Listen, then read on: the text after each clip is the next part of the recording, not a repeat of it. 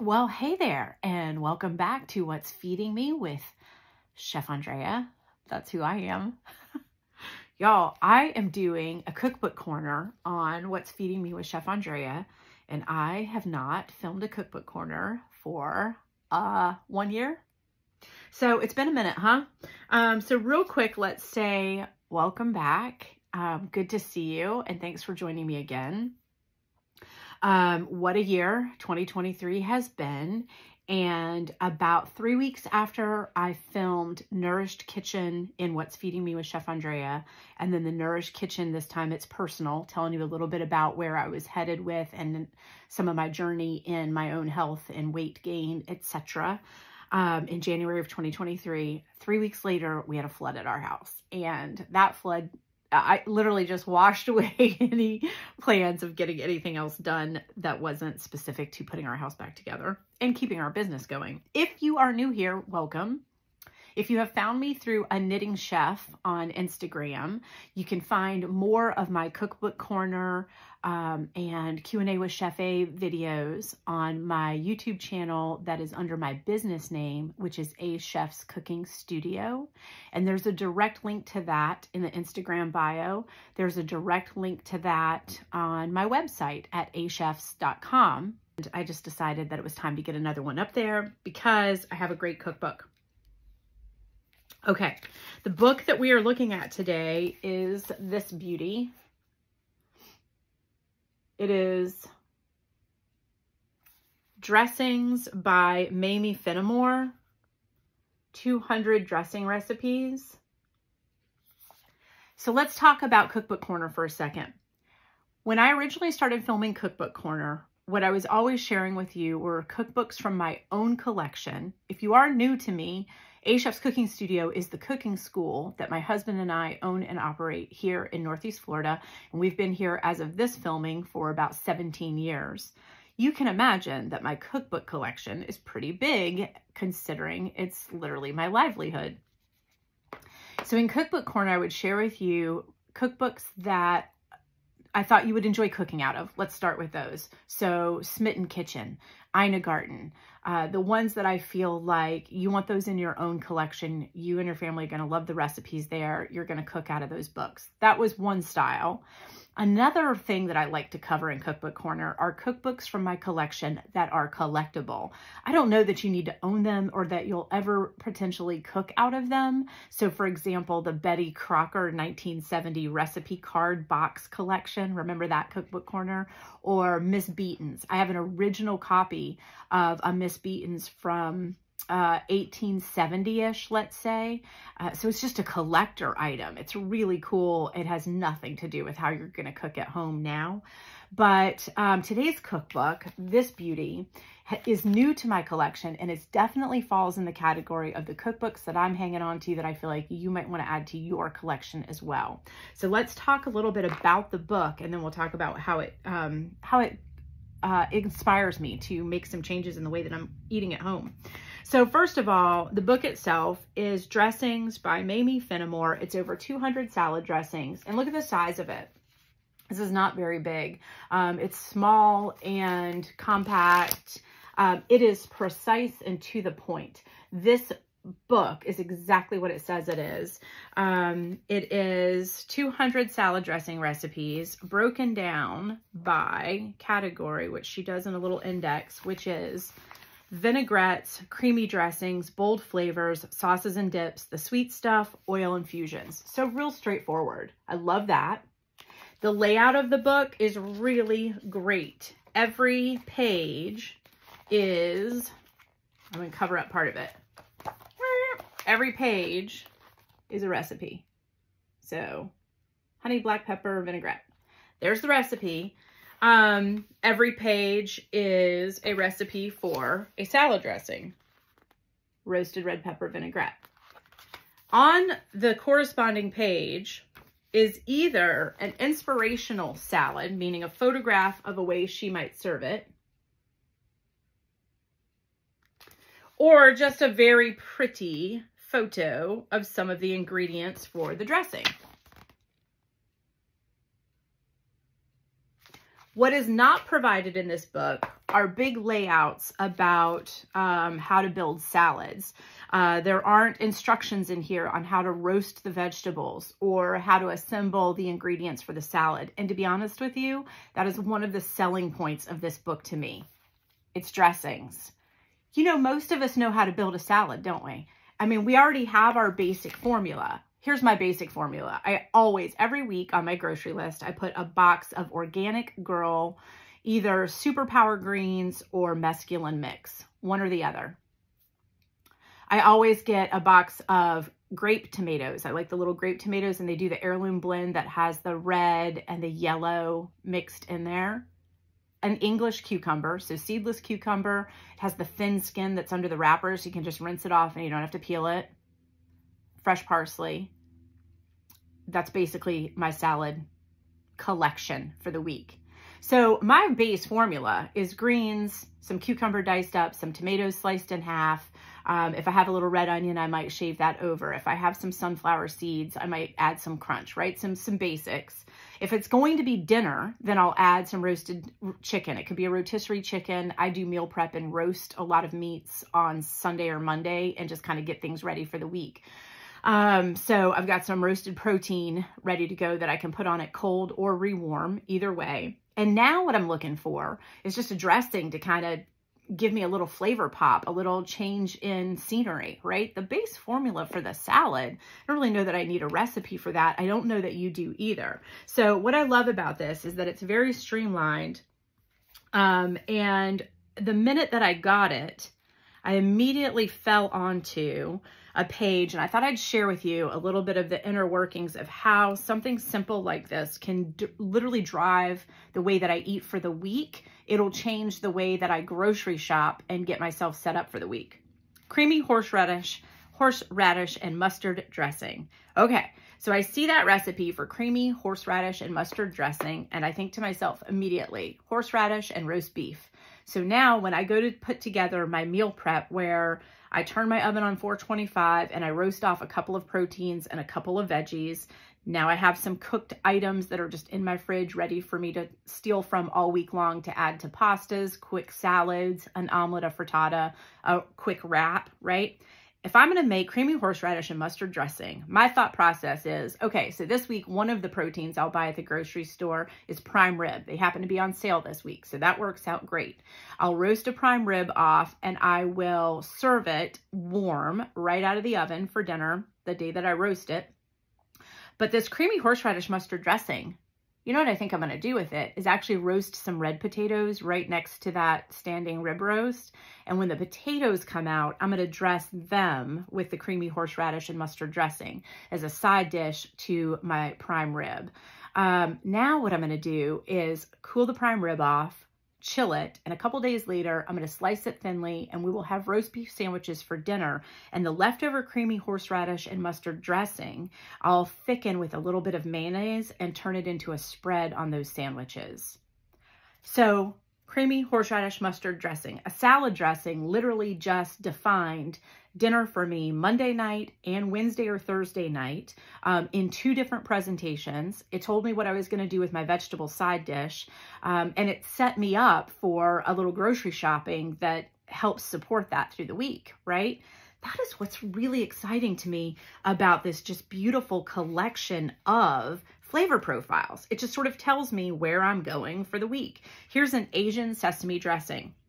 Now, she doesn't give you recipes for salads, but you can see what's in this bowl, right?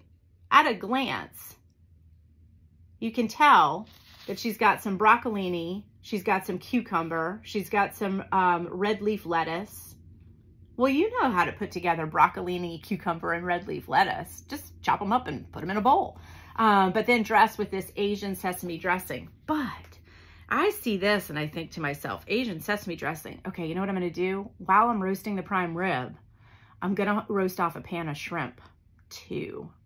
And what I'll cook while that's going on are some rice noodles. Because if I just do the rice noodles quickly and rinse them and hit them with a little sesame oil, I can store them in a Tupperware for a couple of days.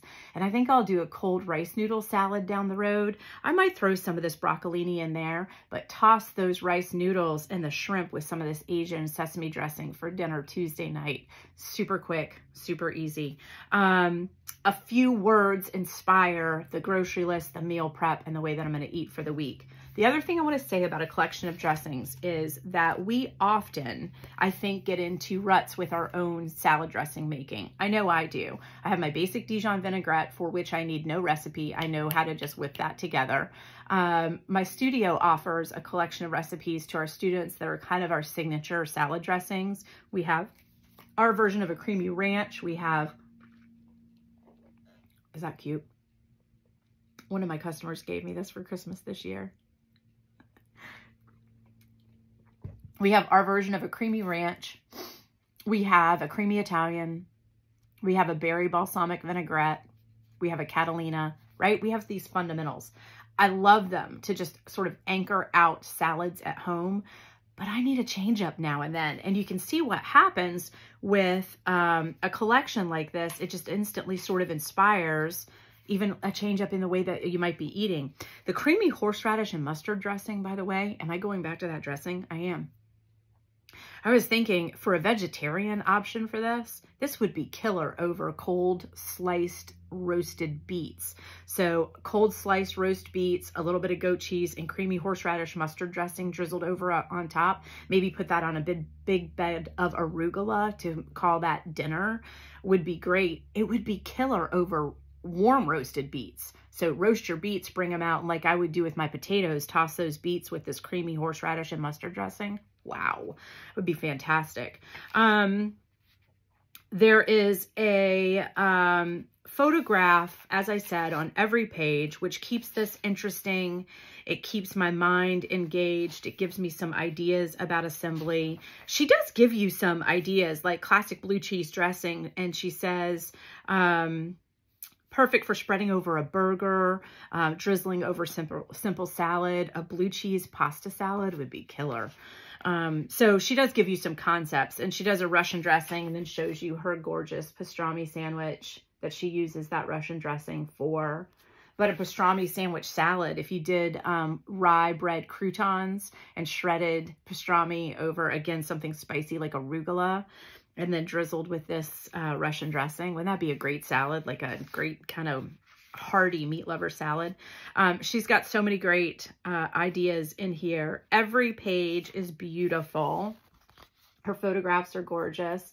Again, I don't think you need a recipe to see that she's just put spinach, avocado, some feta, and some sliced tomatoes in here. I mean, that's the recipe, isn't it?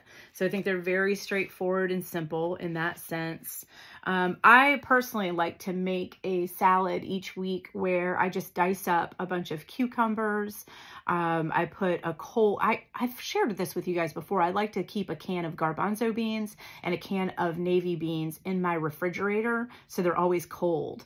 And then bring them out, quick rinse with cool water when you drain them, and they're ready to go into cold salads. So a chickpea salad or a navy bean salad with, and then one of these dressings will theme it out for you. She has a Caesar dressing in here that's eggless, an eggless Caesar dressing. I think that's really nice. There's a lot of reasons why people might not want to put raw egg in their salad dressing. If you've got somebody in the family with a impaired immune system, or they're undergoing chemo, or they're elderly, or they're very young, there can be a lot of reasons for that. Her poppy seed vinaigrette, look how she served that. That's just shaved cucumber, right? Look how pretty. So shaved cucumber, she just sliced it thinly. She probably did that on a mandolin. You know, I'm not a fan of mandolins. I would just slice that thinly by hand. And then she cross-cut some, what looks like maybe Thai chilies for a little bit of heat and crunch on there. Beautiful. I think these are so simple. This one, the papillo pepper vinaigrette, she doesn't give you a salad, but look at that gorgeous photo. Really beautiful, 200 recipes. This is becoming my little salad dressing Bible is how that's going to work for me. I am really loving this. You can find this on Amazon, but this is a great way to, I think, refresh your salad game at home this year. As I said, I think we all have our base formula, and I think that's fine. I don't know that you need to change your base formula a whole lot, but switching up the dressing can change the entire theme. Just by going with a sesame Asian, suddenly you realize you want to put some cold chopped shrimp on it and some rice noodles tossed in there too, and voila, it's Asian night at your house. So I think it's a really easy way to create some creativity quickly. Mimi Fenimore Dressings. Now, that's Cookbook Corner. That's the summation of this book. I'll do a few overhead shots as well, so you can see some of the photos in here. I want to talk about salad dressings, and I'm going to make this quick because this is quite a lecture that I do at the studio, which is we talk about bottled salad dressings, and I am being specific to the United States here. The reason I have to be specific to the United States about what I'm about to talk about is that the bottled salad dressing industry in the United States is riddled with preservatives and additives that for the most part have been banned for human consumption in other countries. Our bottled salad dressings tend to be loaded with things like high fructose corn syrup, banned in Europe and many other countries. It's banned in South America. You cannot use high fructose corn syrup in Mexico. So high fructose corn syrup, BHA, BHT, Red 40, Yellow 5. Those four were banned in Europe in the 1970s. So 50 years ago, they knew that they were not safe for human consumption. They're still in our bottled salad dressings today. And the other big industry in the United States is bottled salad dressings that are labeled diet in some way. So low fat, fat-free. Now the big rush right now is keto, but that seems to be fading off again. What I offer as something to think about as a bottled salad dressing user, if that's part of your story at home, what I want you to think about is, where are you buying the bottled salad dressings? Are they in the produce section and currently chilled? Those might be not so bad. What I want you to do is flip them over before you put them in your cart and just read the label.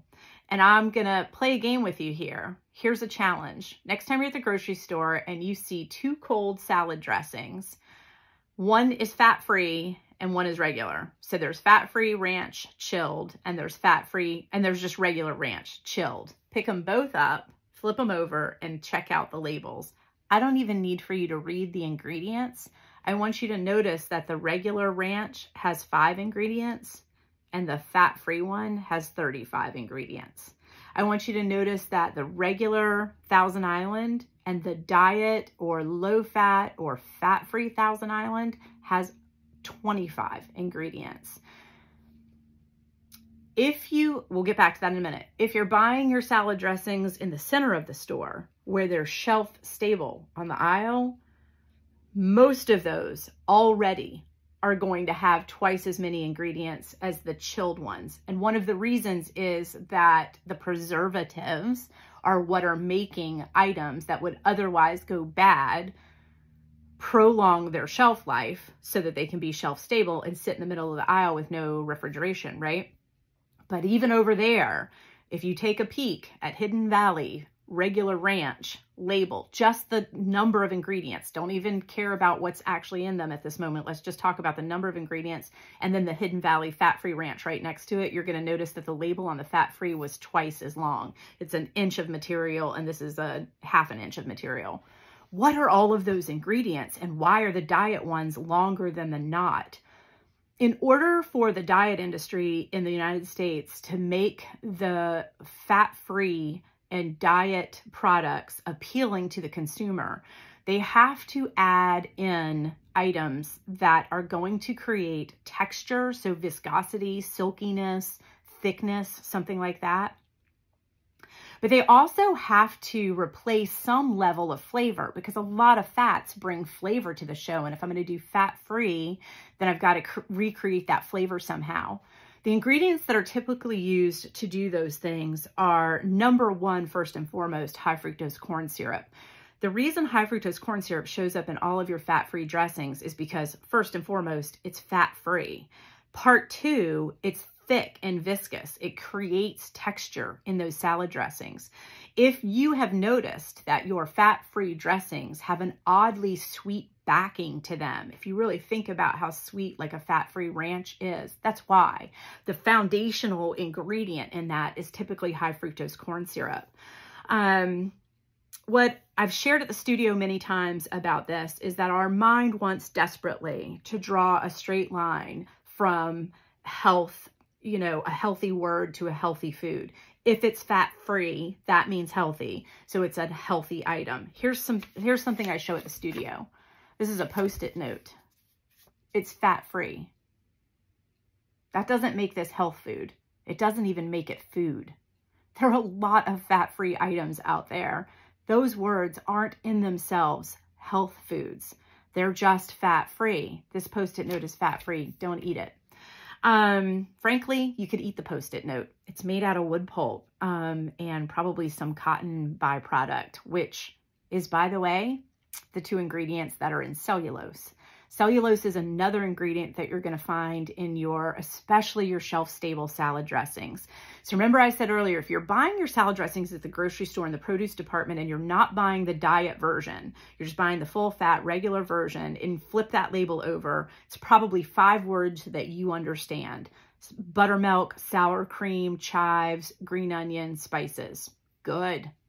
If you're buying that same salad dressing that needs to be chilled because it should be made with, you know, refrigerator items like buttermilk and sour cream, if you're buying it shelf stable over in the center of the aisle, I guarantee you there's something that's stabilizing it, like cellulose, which, by the way, is in fact wood pulp and cotton. And so here's the thing about salad dressings. Turn the labels over and decide for yourself. Here are the 5 words that I look for big time. Now, there probably are 15 that I don't want to eat, but here's 5 that I look for I put the bottle back. If any one of these are in there, it goes back on the shelf. High fructose corn syrup, number 1. Number 2, and not in this order, but they're all there. High fructose corn syrup. Cellulose is an absolute no for me. Sucralose is an absolute no for me. Sucralose has an impact on me physiologically. It creates headaches, prick headaches, that kind of headache that pings out in one little area. That's sucralose that does that to me. And more specifically, it is the withdrawal from sucralose. So if I eat something with sucralose, in 8 to 12 hours, I'm going to notice a pinging headache and sort of a disruption physiologically. And that is sucralose doing that to me. Glucose is the next one. The pure glucose jacks my blood sugar in a way that the crash from that is very hard to come back from. And palm oil. I really want to avoid palm oil as often as I can. And boy, folks, that's hard to do. But there they are. The others that I try to avoid are the BHAs, BHTs, red 40s, yellow 5s. But you know what's interesting is if I've already thrown a bottle back because of these ingredients, then the BHAs and BHTs, right? If I'm replacing the middle of the aisle fat-free ranch with an exterior aisle, full fat, chilled ranch, those BHAs and BHTs, they're not going to be in there anyway. So what works for you is different than what works for me. What you need to avoid is different than what I need to avoid. I've done a lot of work in the last 4 years on the way that I eat and cleaning things up and then testing things back in to figure out, in fact, things like, whoa, sucralose was the ingredient that was just spinning my top. I just couldn't function with that stuff in my system. But here's the best answer. Ta-da! Make your own salad dressings. They're delicious and they're simple. You don't need to make one for every salad every night of the week. Make 2, make 1, and that's your salad dressing that week. Keep it in the fridge in a mason jar. If it's oil-based, bring it out for an hour or 2 before you use it. Give it a good shake and drizzle it over stuff. Make 1 or 2. You'll be great. This will be great. Bottled salad dressings in the United States, like the last frontier of really badly laden with preservative products that we just need to get rid of, in my humble opinion. And this book just might inspire you to do that. Okay, so Cookbook Corner Dressings by Mamie Finnemore. Thanks for joining me. I've got a lot of other things I'm going to load up soon. I'm glad to be back. And if you like what you see here, don't hesitate to subscribe. If you found me at a knitting chef, you could be my second subscriber if you click it right now. If you found me at A Chef's Cooking Studio, subscribe over there, like the video. It helps get that out to other people, but it doesn't hurt for me to see a like here or there and know that maybe I should film a few more of these. Happy to do it. So thanks for joining me. I hope you make some delicious salads and delicious salad dressings. I'll post some photos on Instagram of my results from this book as well. And that's it. Have a beautiful day. Have a delicious day. Eat something fresh and delicious. See you soon.